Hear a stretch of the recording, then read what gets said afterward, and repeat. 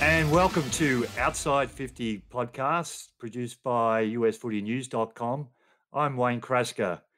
Unfortunately, Rick Shaibani, my co-host, can't be with us today. He's out on assignment.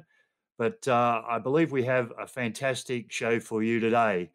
As you've seen from the title of the podcast, it's called The Meeting Behind the Barn, virtually the beginning of the USAFL back in mid to late 90s. I've got some very special guests on my podcast today, and none bigger than Paul O'Keefe, or Plugger as he's known to everyone.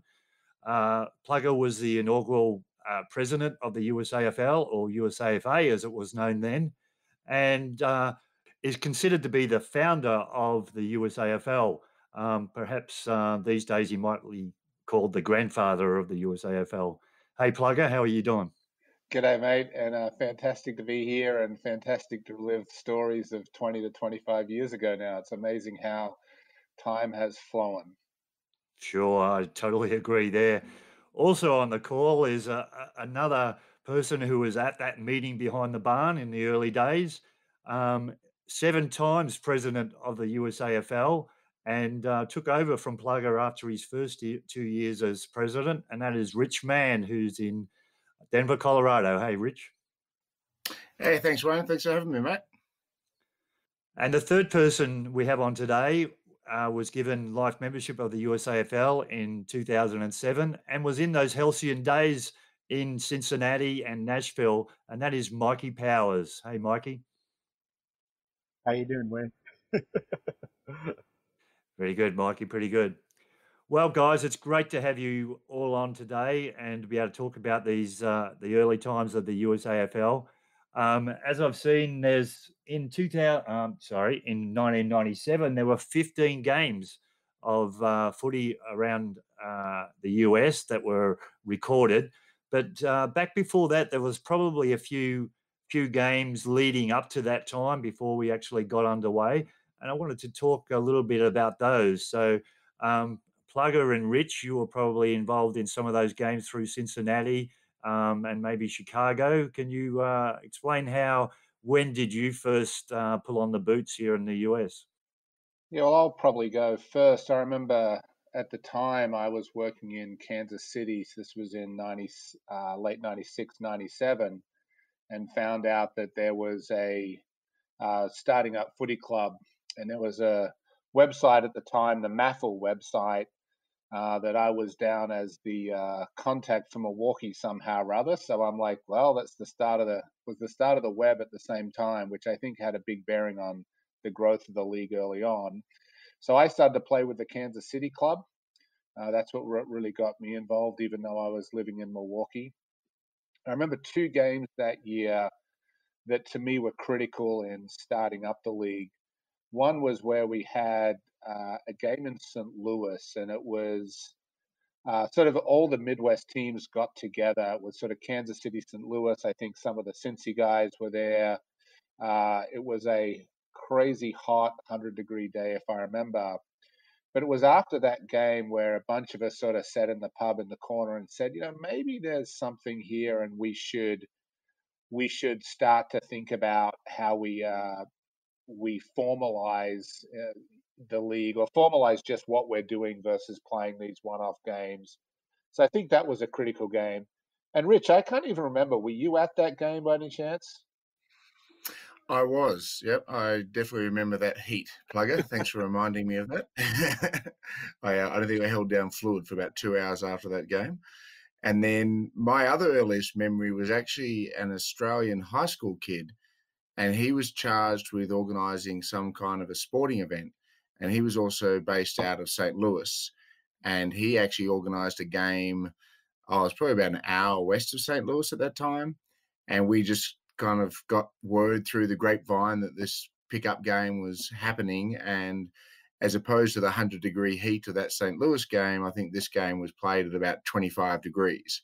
So we were all freezing our butts off. And but again, once that word went out, and like Plugger said, once the internet started to get a bit of a foothold, it was much easier to get a hold of people and organise those games. And back in those early days, it was definitely sort of Cincy, KC, Louisville, of course, played the very first game in '96 against Cincinnati at the end of '96. And then also back in those days, Indianapolis had a team as well. They were the Indianapolis Swans in those days.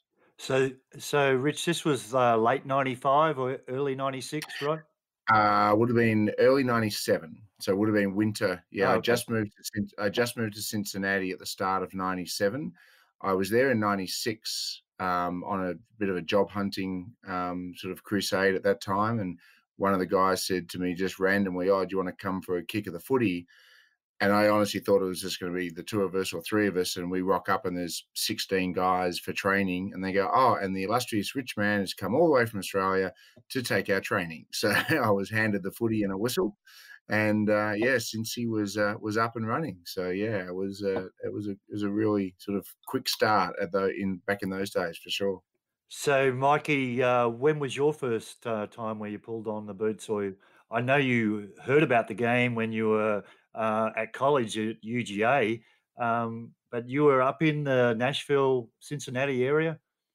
Yeah, what happened was originally I was working in Nashville, and there was some flooding around the Louisville area, so I had to head on up there to meet with the rail master of Louisville because our facility had been blocked off. And as we met on a Saturday morning, and then I went to get some lunch, and the guys from the Louisville Football Club were there, and I recognized the jumpers. And they said, "Hey, come and have a kick with us." And I was like, "All right." So even though I didn't live in town, in fact, they didn't know I didn't live in Louisville for about 3 months. I ended up having to kick with them. And then I didn't play in the original game with Louisville against Cincinnati, but I played in the next game, which was still in '96, up in Indianapolis, where it was a combined Louisville, Indianapolis, and Cincinnati guys playing. And then, I just kept going up to Louisville and practicing with the guys, and it just became too much of a drive. So tried to start the club in Nashville. Yeah, that's pretty funny. I've heard that story before, Mikey. They didn't realize that you actually lived in Nashville all that time and were playing in Louisville, right?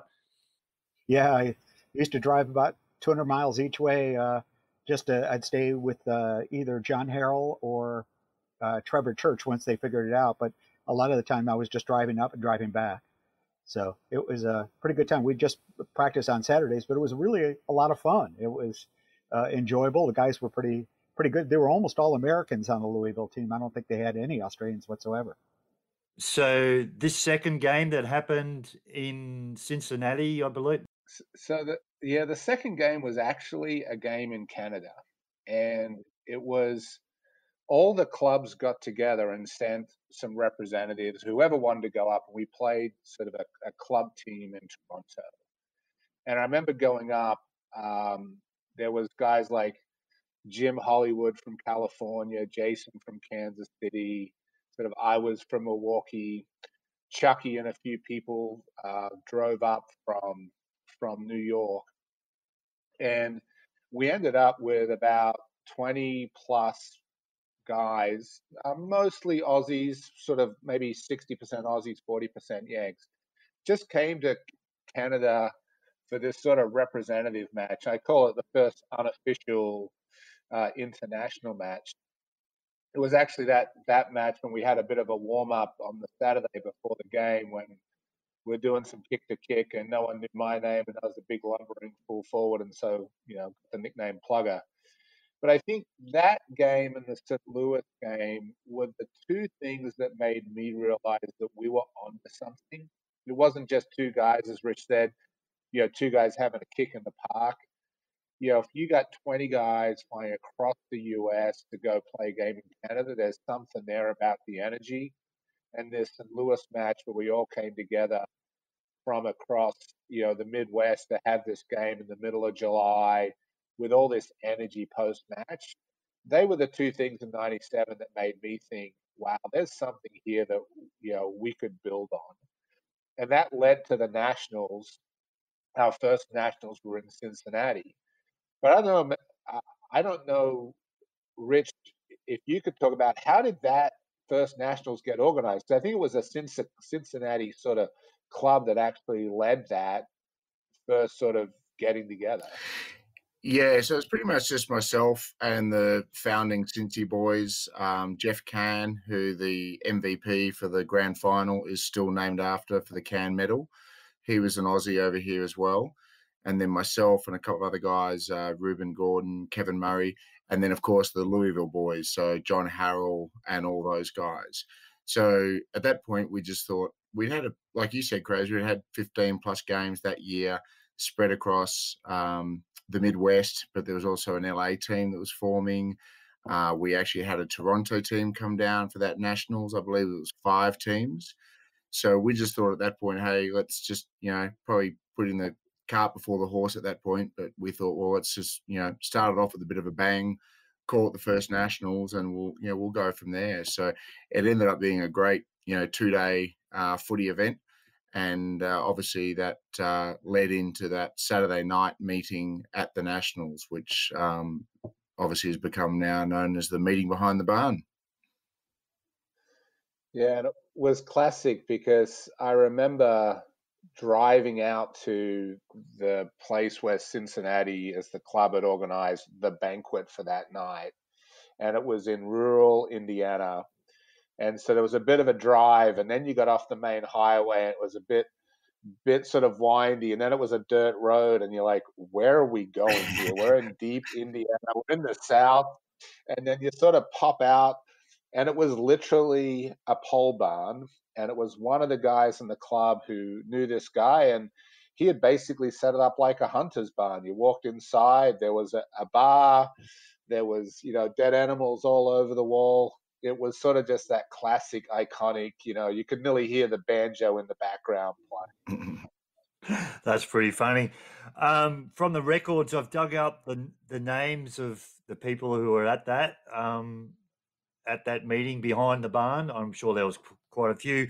I only always thought there was only like 5 or 6 of you, but there's a bit of a list. There's yourself, Plugger, Rich, Mikey, obviously, Jeff Can, Gary Flesher, Peter Bear, who I know very well from Nashville, Jason Eustace, Jim Cooper, James Campbell, Sam Ingram, and John Harrell. They're the ones that have been listed in the archives of being at that meeting. So can you maybe tell us a little bit about some of those other people who were at the meeting, and what was the meeting like? I guess there was alcohol involved, correct? Well, I think let's talk about the people. I'll start with Jason, because Jason was part of the Kansas City club, and since I was playing in Kansas City, I spent a lot of time with Jason, and after every training, ended up at his place, and just a great, good Aussie guy who just loved the sport and wanted to grow the sport. And I think he was reflective of sort of the spirit of people at that time. It wasn't a bunch of button-down tie guys. It was a bunch of sort of country footy guys. I'm from Broken Hill. Richard's from Perth. We weren't Melbourne-based big footy AFL guys. We were more love of the sport of Australian football guys. Who else can you remember, Rich? Well, obviously, John Harrell was one of the key figures at that point. You'd mentioned Jeff Kahn.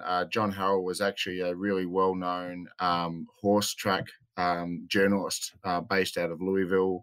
I actually went to a lot of racetrack meets with him in Lexington, places like that.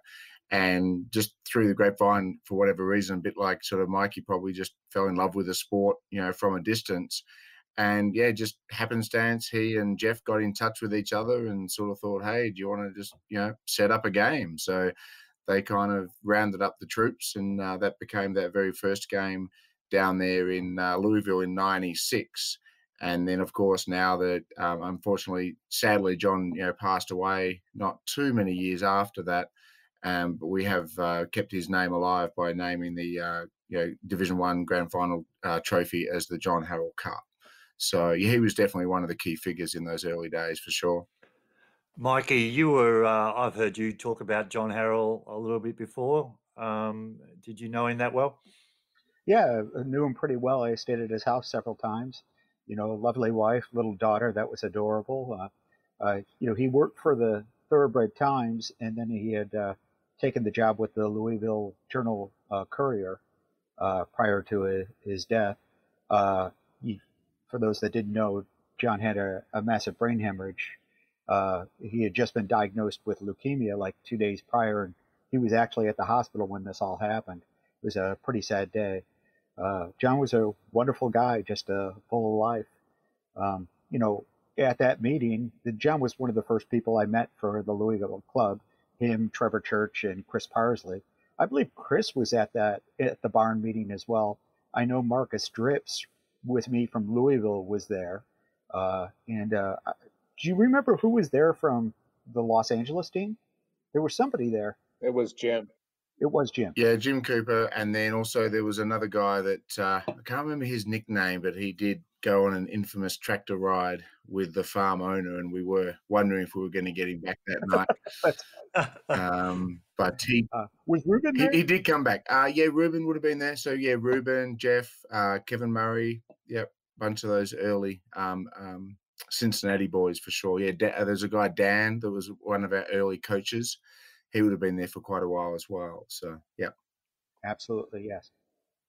So I remember, we're eating in this barn with these dead animals on the wall, having a beer, and I sort of got Rich and Mikey together and said, "Hey, let's go and just sort of have a meeting." It was sort of too loud in the barn.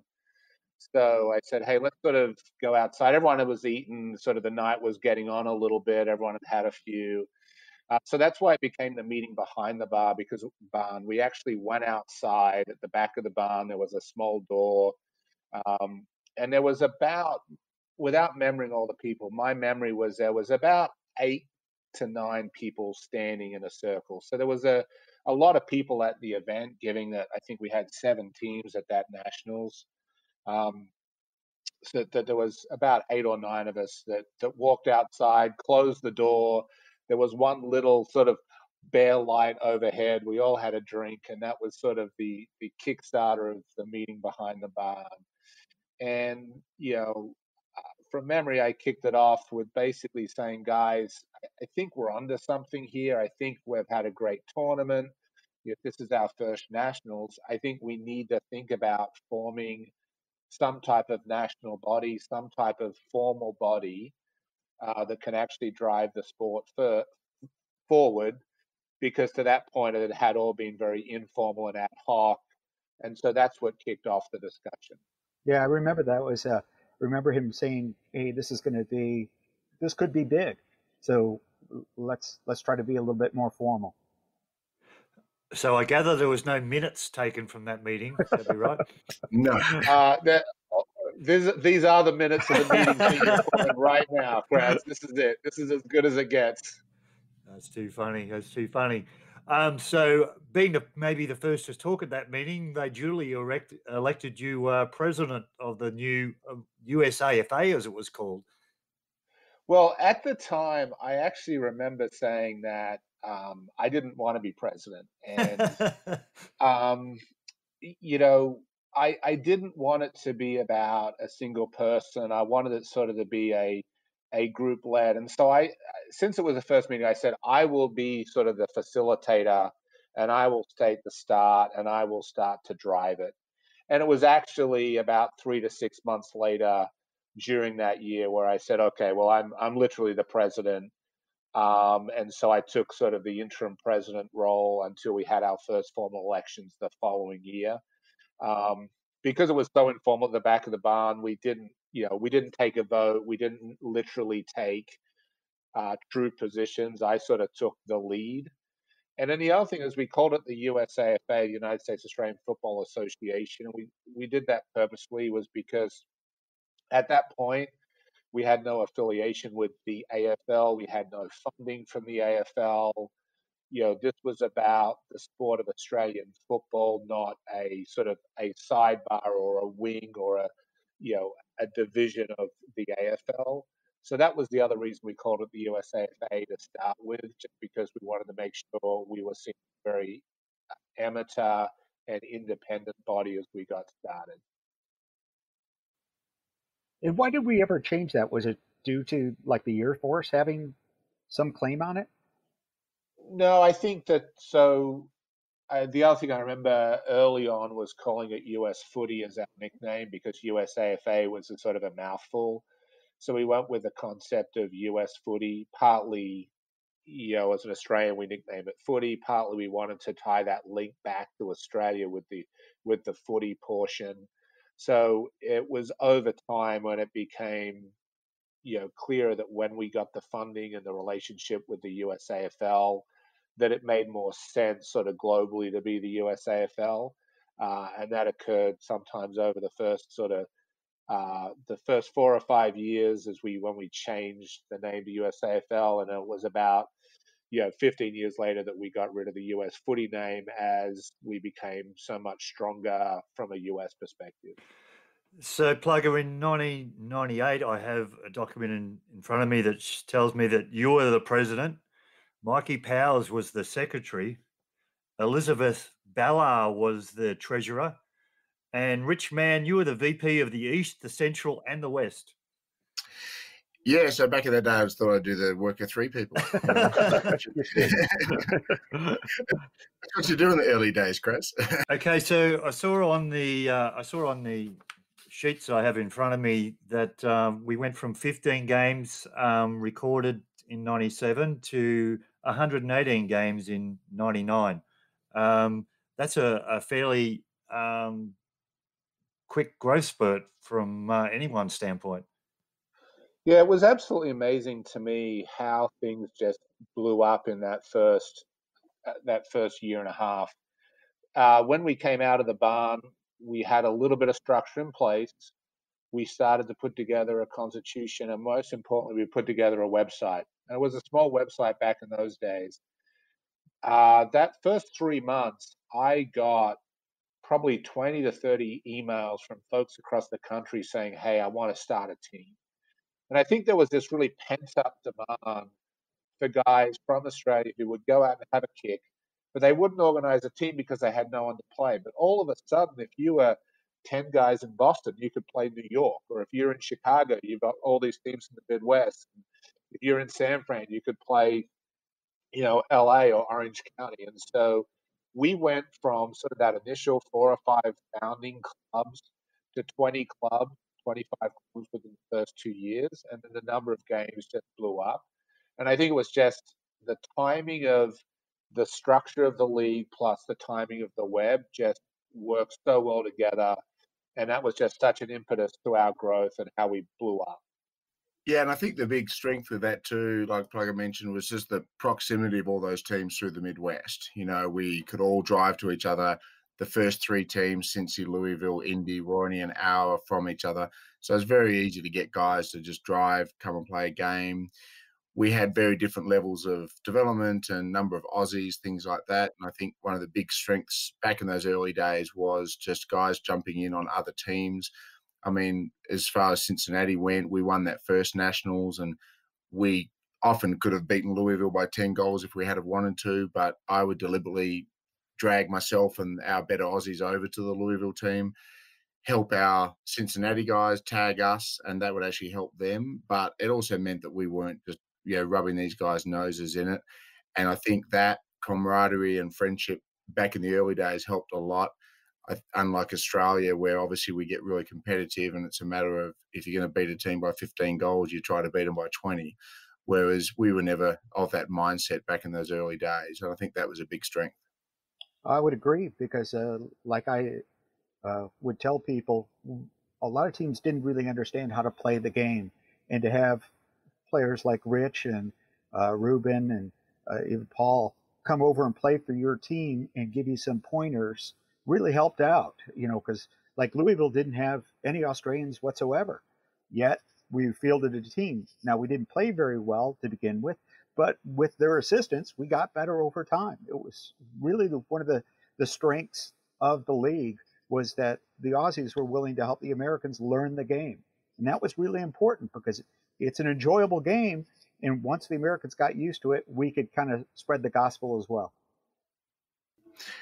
And also too, crazy, like you were saying about that high volume of games, a lot of that came down to 2-day tournaments. We would all drive to Kansas City or St. Louis or whatever, and we'd all play 4 or 5 games per day. And I still remember playing in St. Louis one weekend, and after losing to Denver 4 times in 24 hours, and I think I kicked the total sum of 1 goal won across those 4 games, which was those clubs' total score for that weekend.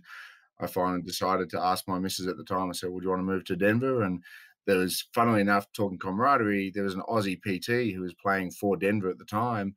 So I sidled up to him on the field mid-play and said, well, can you get me a job? He said, sure. So came off, proposed the idea, and next year I was in Denver and won the next Nationals. So, and that was the other strength as well, because once we had enough clubs and we hit that tipping point, guys knew if they moved to another city, we didn't lose them out of our system. They didn't leak out of the system. They went to another club. Or like Mikey, if there wasn't a club, you just go and form it yourself. That's when I knew that we were onto something really great, was when I would meet people coming out of school making career decisions based on moving to a city where there was a footy club.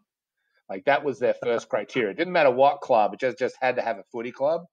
And I'm like, okay, when people are starting to make career decisions around footy in 1999, we are really onto something. And these were all American kids too. This is one of the Aussies. This was the Americans saying, I want to make sure I live in a place with a footy club.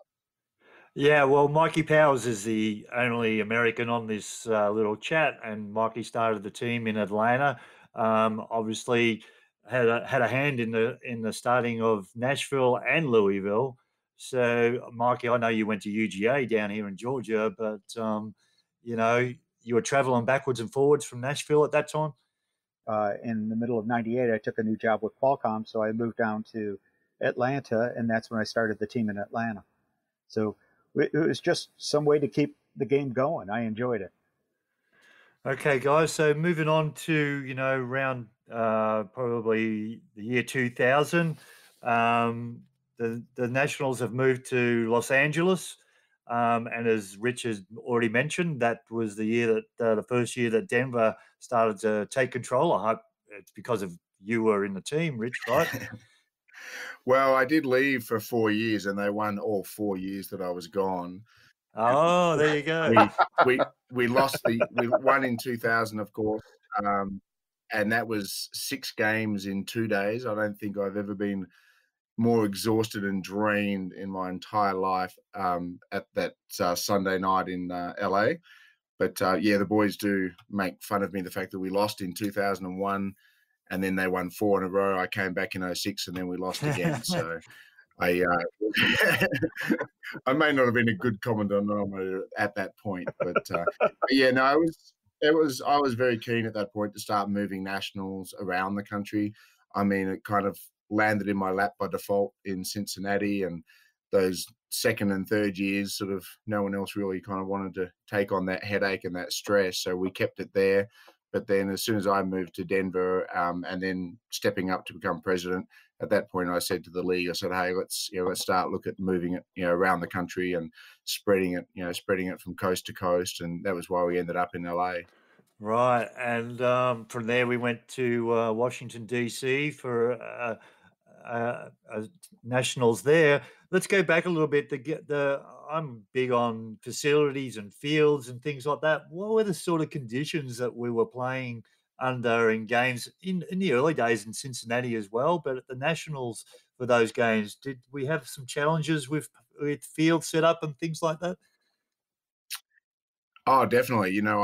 I patted myself on the back, and by the third Nationals, when we actually convinced our local city to remove 2 permanent cemented-in, sets of soccer goalposts, and that was a highlight for us at that point, because at that point we needed 2 fields, because the first 2 Nationals we just played on the one field, and it was just a local soccer park up in Fairfield. We moved out to LA. That was a real challenge. It was almost a dirt patch at that point. So they were some pretty tough fields and conditions to play on. I still have the scars on my legs from that one. And then DC, we actually ended up at the infield of a horse racetrack. I think it was, I don't know if it was a trotting racetrack or the gallops, but yeah, that ended up on the interior there. But it's always been an ongoing issue. But I think these last few venues we've had, San Diego, obviously Sarasota, Florida, are amazing.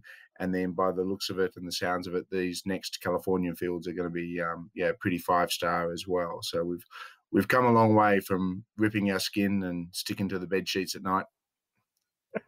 Yeah, I think the one thing with nationals that became clear is that we actually had a product to sell to cities. Those first couple of years, it was just trying to get a park and rec to give you the location and give you, the insurance was one of the reasons that we did the first year with under the league was get insurance so that everyone had insurance. But just to convince people that we weren't going to destroy their fields was a big deal. And then all of a sudden, it became $1 million event, and that sort of turned in about 2004, 2005. And 2005 was the last year that a club ran the Nationals in Milwaukee. And after that, the league took it over, and we could actually go to cities and bid it out. And those mid-sized cities actually love us, like Sarasota loves us. When we did a couple in Ohio, they love us because we're a big event to those cities, and they look after us really well. And that sort of turned the corner in finding locations and actually putting on a really successful nationals. Yeah, I remember the my first two nationals, by the way, were the two Kansas City nationals, and at that time we never had a facility that had 3 fields in the one location. And I remember the Kansas City fields, 2003 especially. The grass was like about 7 inches long and pretty wet. And the funny thing about that nationals, I think it was that one or the one before in Kansas City. And speaking to Martin Coventry on a podcast the other night, he reminded me that the USAFL had arranged for, or the city, transport back to the hotels in prison buses, which was pretty hilarious. So, and there was a bit of beer thrown around those buses, I can tell you, on the way back to the hotel those nights. That was true. But that's what makes some of this chat and some of those days so enjoyable, when you remember that and be reminded of those sorts of things. But we've certainly come a long way now, certainly on our fields, from those old days. But yeah, and we have to remind people that although we have guys that have been here a long time, they've not only been supporting the game off the field, but they've supported it on. And two of my guests, Plugger and Mikey, have held the record of attending every USAFL national championship, which I think will run into about 23 this year.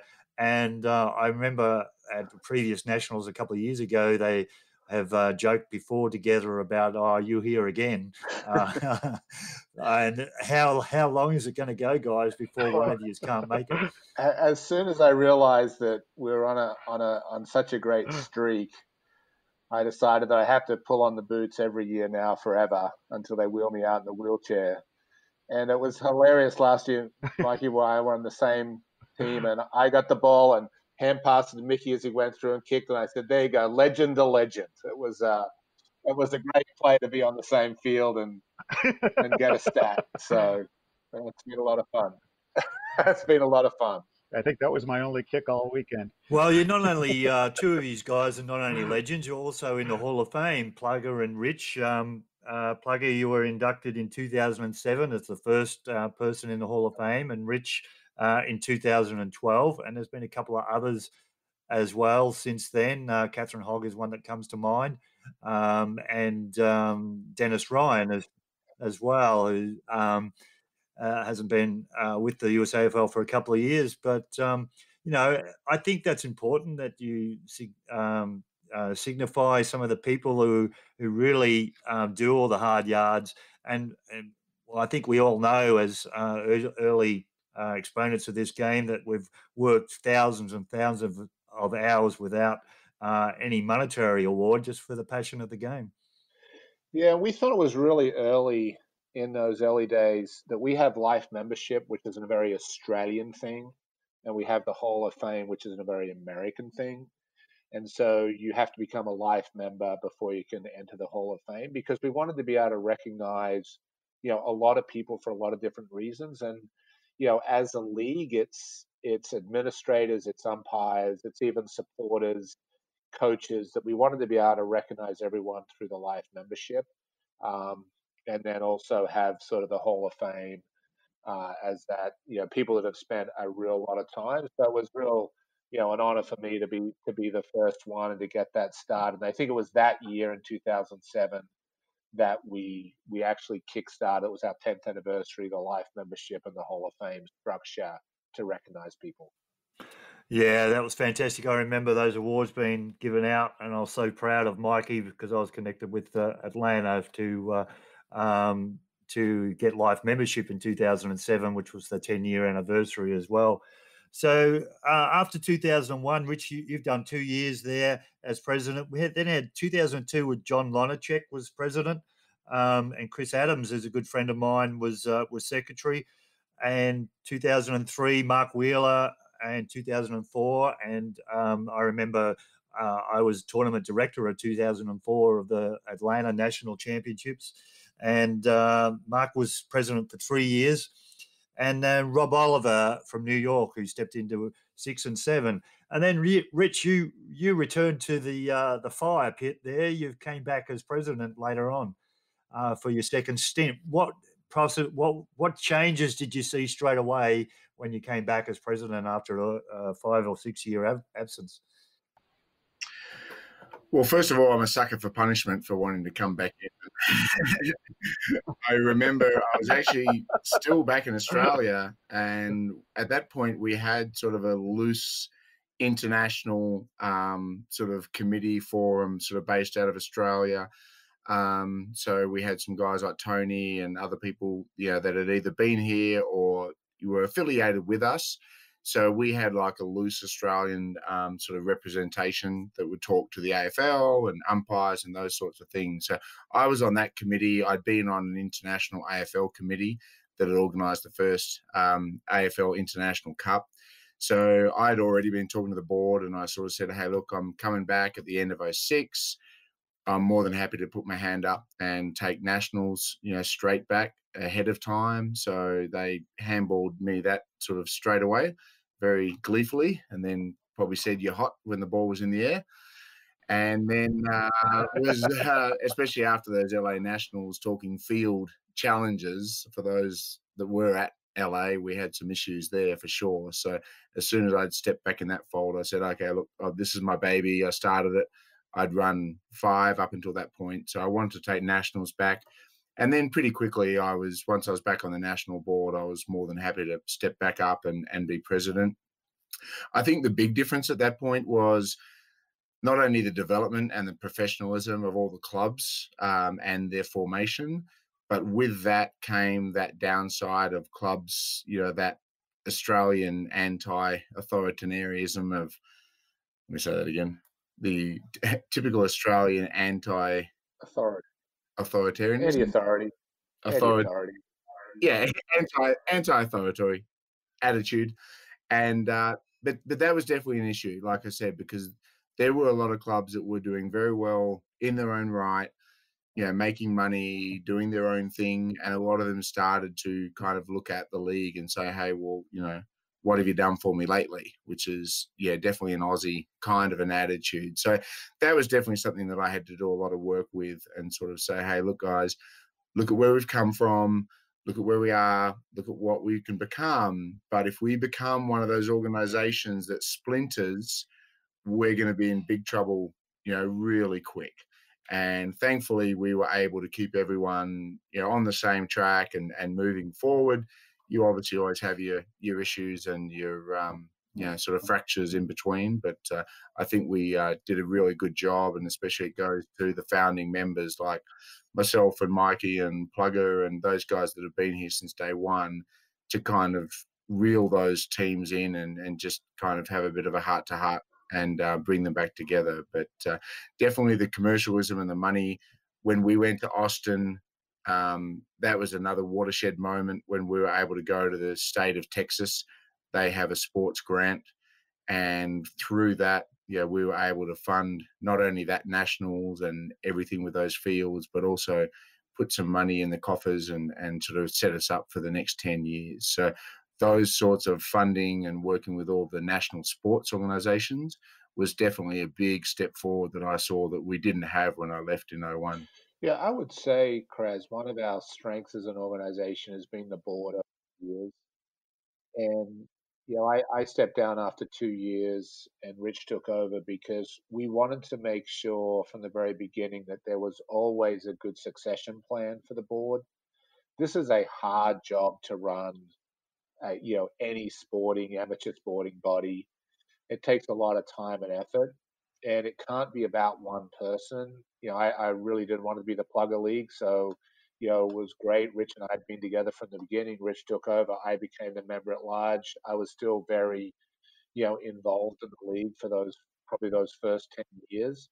But I think, I look back here now, 20 plus years later, we've had a good rotation of board members and presidents because you need to bring in fresh energy and fresh ideas and to keep things moving. And I think we've always done a good job of that. It's been part of our strength over those first 20 years. Yeah, and I would even add to that, even though the league is really based at a grassroots level, it's that leadership that's helped us grow continuously now for almost 25 years. Even though the clubs start locally, it's some guidance that really helps those teams grow and get involved with other teams. So that makes a huge difference, and I think part of the reason the league's been successful. Yeah, we've certainly come a long way. Back when we go back to 97 and 98 and hear those stories of, a couple of guys just rocking up for a kick and find that there's 10 or 15 now where we have teams here in the country that are registering 100 players at a time. And the facilities that we're getting for national championships are second to none. I don't believe that a lot of people maybe that are going around playing the game right now don't realize how primitive things were back in those days. And it's not that long ago, although it seems like forever ago, 20 years. It's not that long ago where we were struggling for basic things like, and especially for umpiring and officials and things like that, which has really taken off, which has been great to see over the last couple of years with the USAFL. Mikey Powers, I know, has probably in his formative years at Atlanta probably umpired more games than he played, and he played 120 games for the Atlanta club. But he would drive to Nashville with us or another city, and any home game he would umpire, but he'd also umpire other games as well. And was probably one of the first ever US umpires who did that. American umpires that did that. But and those sorts of unselfish types of acts of kindness, like Mikey could have easily played every game for Atlanta, and he'd be still in front of me as a player. But he umpired all those games, and that's where I think a lot of players these days still don't realise, and it's probably up to us as the veterans, as we don't like to be called, to just to remind them where we've come from. Yeah, and I still remember I went to the very first organised AFL umpiring and coaching clinic that I ran out in California. Pete Hanlon and one of the umpire directors came out. That was the first ever training session because, like you said, Kraz, very early on I saw that as a huge gap and hole in our league formation. It's back in Australia, everyone loves to bag the umpires, but where do the umpires come from? And we weren't going to get them from Americans and locals, and it's rare that you've got someone like Mikey that could step up and do that. So we did that clinic out there, and then the next big clinic was actually up in Chicago. And that weekend, after I'd run that weekend umpiring clinic, I actually gave the award for that weekend to a now very well-known Jeff Person, who was a bright-eyed, bushy-tailed, didn't know anything about Australian football, but just wanted to come out and umpire and referee, and thought, to be a bit of a lark. And I'm sure Mikey, knew Jeff very well from the Nashville early days.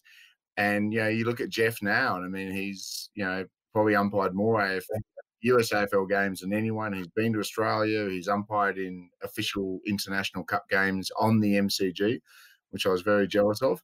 Gave out a yellow card, which is only Jeff can. with a full beard. With a full beard, yeah. As he was being heckled by the entire Revolution group. So, but no, it is. I think that's the other big thing as well, because when you play for an Aussie footy club, the club's been there for 100 years. The goalposts have probably been in the ground for 20. The field has been marked for 20. So Aussies, when they get here, they don't know about having to get to the field 2 hours before your tournament or your game.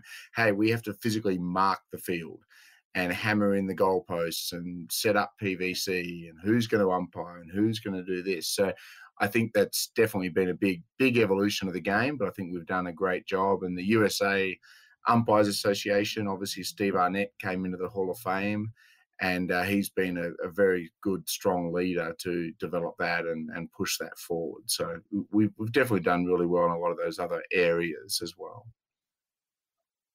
I remember when we got 2 pieces of planks in the old days, some really big old tidy-whities, stapled them to the planks, and they were the goal umpire flags. And that's sort of that good Australian larrikinism that we brought to the game in the early days. They were classics. Well, being a tournament director of a Nationals myself, Plugger, I remember Mark Wheeler coming to me on the morning of the Nationals in Atlanta in 2004 and saying to me, "Where are the goal umpires' flags?" And I said, "I'm pretty sure, Wheels, that was not on my job description."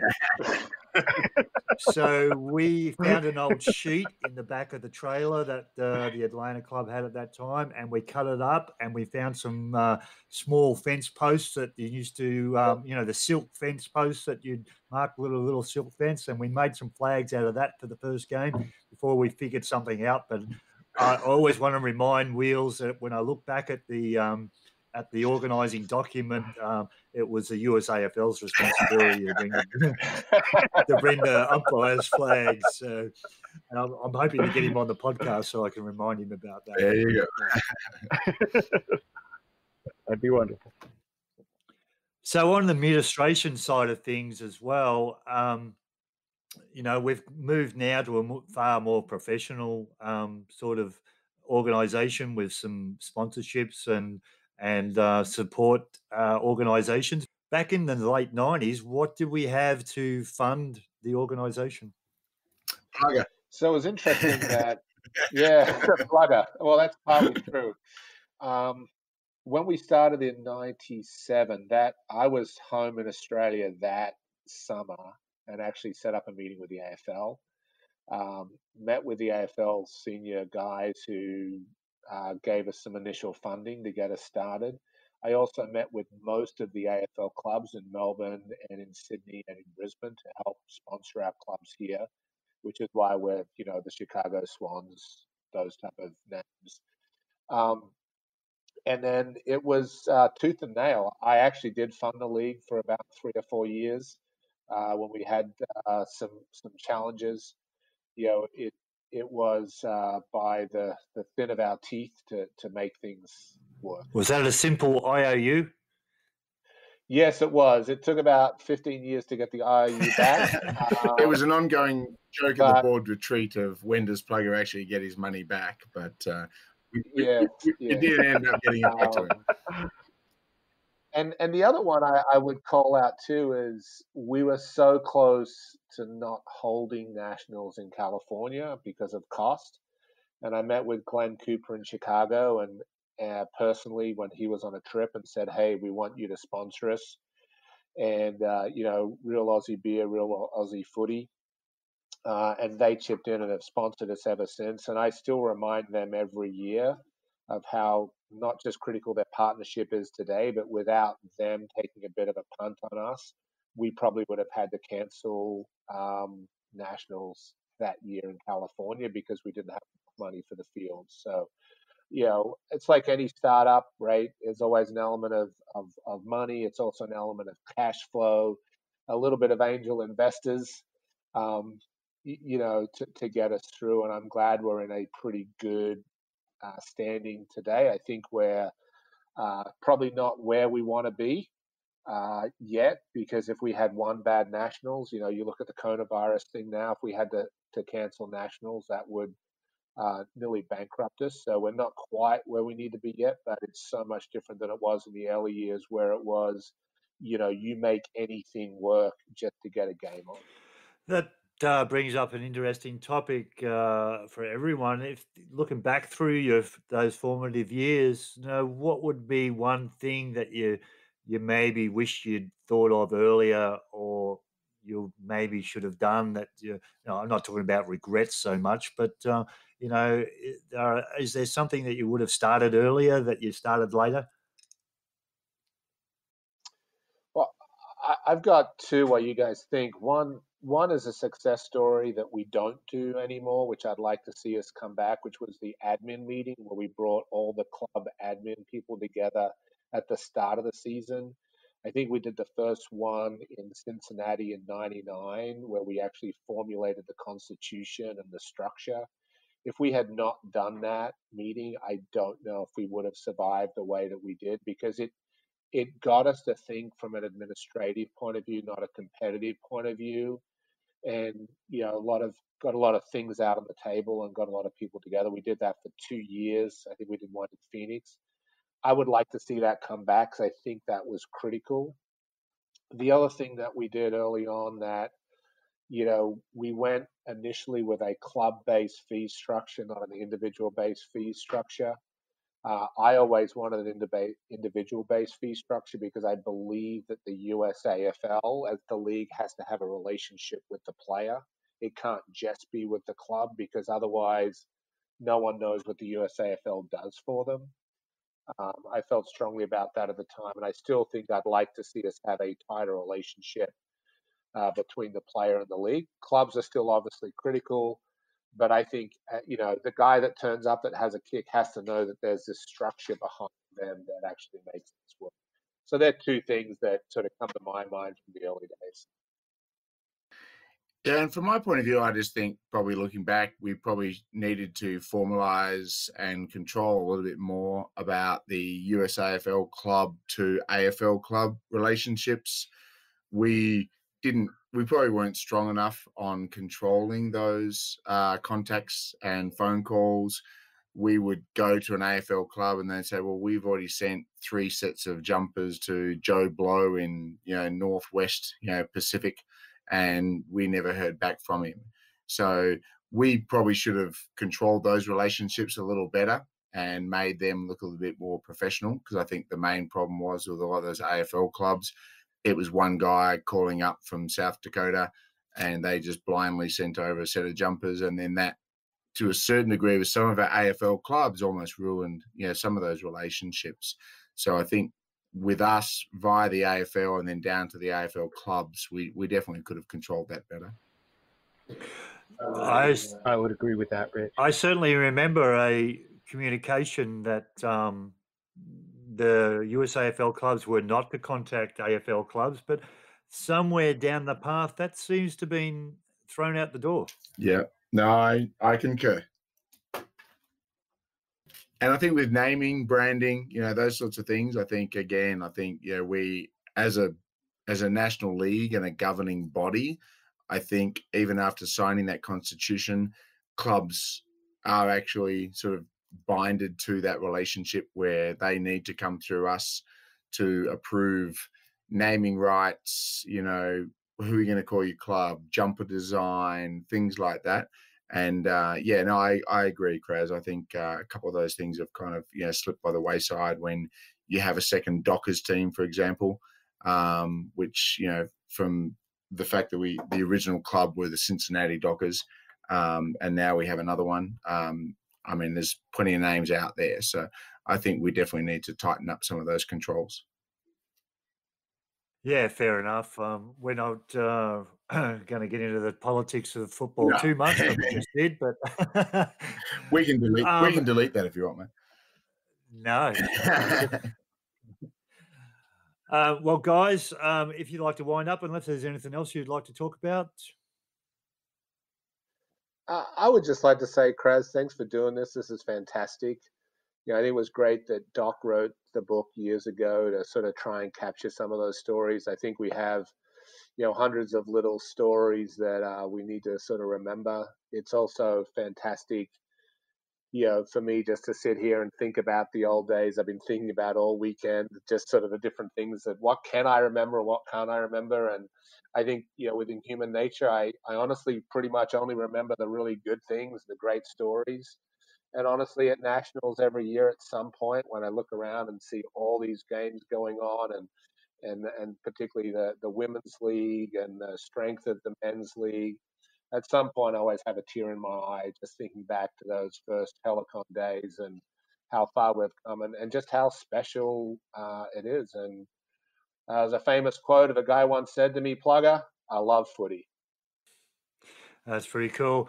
Hey, before we go, those guys, I'm sure you've, like I said, you've been thinking about what you're going to talk about today, but I'm sure you have in your mind one of the most amusing incidents from any club that you've been involved with. And I have a feeling I know what Mikey Powers might be, but what is one of the funniest things you've ever seen happen on a field or off the field or at an after game party that you can tell our listeners about without us getting into too much trouble?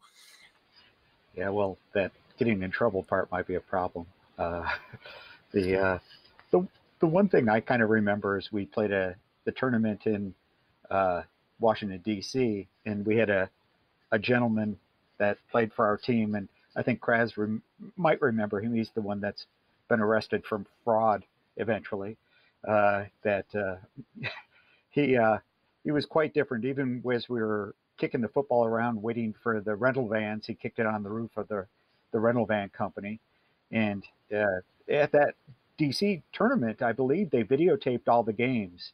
And I remember one game where he went to kick the ball off the ground and he missed, and then he tried to kick it with his other leg, and he landed on his back and head, and we'd forgotten all about it. But then when the video came out, I think it just raised the roof when everybody saw it. It was like, oh yeah, we forgot about that, and it was just something odd that we all watched the game later. That now that we remember and see things that this gentleman had done, it was a little bit different. Rich, you don't want to tell us a little bit about some of the Denver after parties, do you? We've got a couple. We have what we call the Clanger Award. So if you've done the most stupid asinine thing of the weekend, you get the Clanger Award on the Sunday night, and it can be anything from missing a plane flight to ending up in the wrong city, doing it on the wrong day.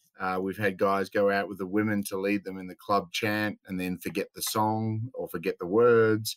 So there's been a few of those. We also used to do a informal Clanger Award at the end of Nationals. So like people like myself and Plugger and Suze Graham, who was just an absolute trooper, used to do so much hours and work with me. And I know you all know her really well. And really well. So Sunday night after a few Frosties, we'd always sit around and sort of come up with the most idiotic comment that had been passed over the weekend towards us, especially as organisers who had had no sleep. And one of the best ones I had, I was umpiring an 8 a.m. game in Louisville, knowing that I had probably, 4 games ahead of me to play and president and national tournament director and the whole bit. So last thing I wanted to be doing was umpiring as well. And I've handed out 2 goal umpire cards to 2 guys, put them in their jackets, talking goal umpire flags. Kraz, we had nice USAFL logoed flags. Sent them down to their, respective goal squares and given them their pens and their little clipboards and the whole bit. And half time they've come back in and I said, hey, is the score on the scoreboard correct? And they've both conferred and said, yep, that's correct. I said, yep, great. Okay, go back out. And then at the end of the game, they come back in and one guy gives me his goal scorecard and he's got everything filled out correctly and gives me the card. And then the other guy gives me his card and it's completely blank. And he looks at me as, what, you wanted me to fill that out?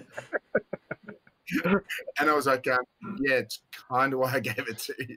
It's, that's instructions there, Rich. Well, I don't know who's to blame there. I thought I was pretty clear with my instructions at that point. So, but yeah, just wrapping up, like Plugger said, I've definitely been, retrospective and looking back on everything we've kind of been through, and definitely never thought that meeting we had out the back of the barn and going for a kick of the footy would have, become what it has become as a league, and not only the camaraderie, but definitely the professionalism and the commercialism that it's become. And obviously we're now, one of, if not the biggest international leagues in the world. And I think we still hold the bragging rights to the biggest, Aussie footy tournament in the world as well, which I think is no small feat. And I've missed 4 nationals, and yes, I'm sorry that Denver won all 4 of those, and I'm 4 behind Plugger and Mikey.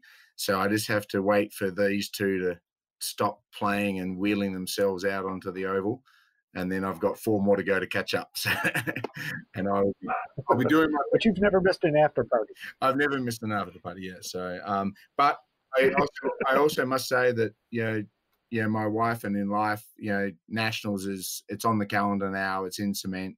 That's just something we do as a family. My son's he'll be 7 this year. I think he's been to 5 nationals, and so he'll probably start catching up to me pretty quick.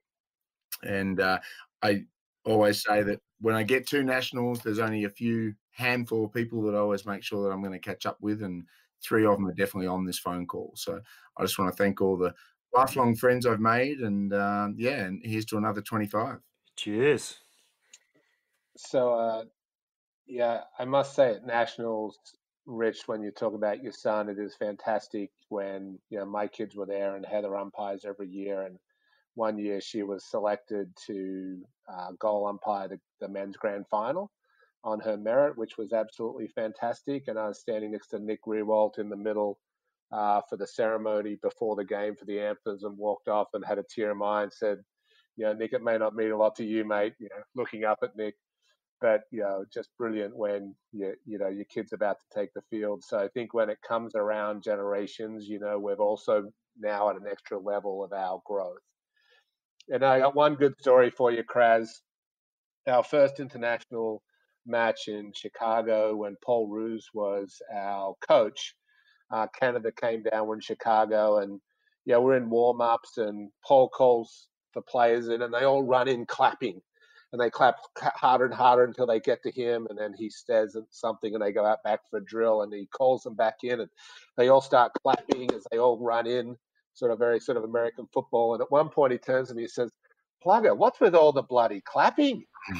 Because he had no idea what it meant. I'm like, just go with it, Paul. It's all good. So that was Paul's first ever game that he coached, and he'll talk about that when he commentates the AFL. But that was his first ever coaching gig, was the USA Revolution for his first ever win. Yeah, Paul Roos has been a great supporter of US footy for quite some time. He's visited quite much, and obviously, our podcast reaches back into Australia now. We have a really good following from Australia, so. And anyone is welcome to come over, not only the AFL players, but if you want to spend a month or 2 over here in the US, look up where you might come and visit one of the 45 teams here in the US and hang out and play a bit of footy, or come to training, or lend your support in some other way. There are many ways that clubs over here, we're all still amateur clubs, are looking for help. So thank you, gentlemen. It's been an absolutely honour to share a room or a screen with you, as I have today. It's been fantastic, and I look forward to seeing you maybe a couple of years in the coming months, maybe at some of the regionals, and certainly we'll be there in California, won't we, guys? We definitely will be. Definitely. All right, guys. Thank you. Cheers. Thanks, see you guys. Take care. Thanks. Take care, fellas.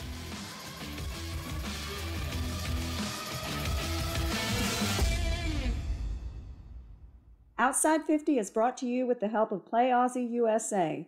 Play Aussie is the only place in the USA you can buy the famous Sharon Football, a proud sponsor of the USAFL. Visit them at playaussie.com.